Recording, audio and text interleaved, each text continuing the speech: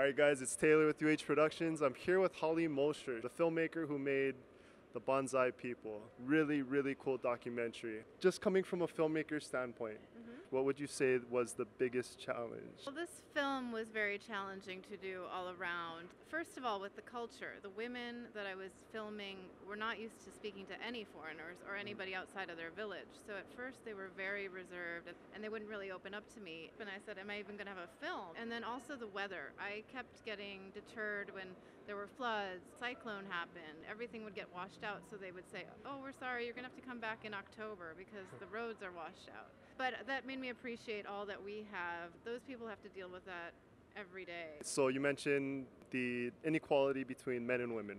How was it being a woman filmmaker? Well, I did like being an example of a working woman traveling alone. They'd ask me, like, where's your father? Because they couldn't imagine a single woman traveling without her father. The main theme from the film that I really took to heart was taking disempowered people and empowering them. How do you see that we could apply that today in our society, in our economy?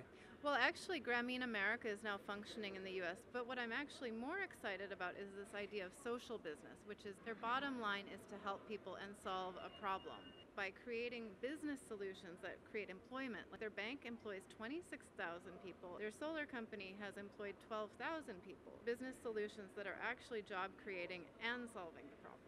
That is awesome. Okay, well, I believe that's all the time we have today. Yeah, I'm Taylor Hull. See you guys later.